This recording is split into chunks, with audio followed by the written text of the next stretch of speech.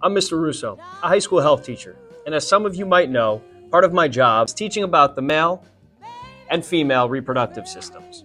Now, last week when I introduced the reproductive systems, I started to get a lot of questions about one specific slide that I was presenting during class. Once you get past the fact that I decided to use Comic Sans as the font for this slide, your next question is probably,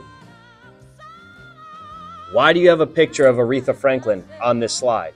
And obviously, I'm more than happy to explain. A couple years ago, when I first started teaching this unit, when I got to that slide, I had a student raise their hand and say, wait, urethra, isn't that the name of the woman who sings R-E-S-P-E-C-T?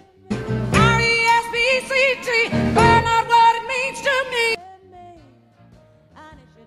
To which I quickly responded, no, that's Aretha Franklin, not Urethra Franklin.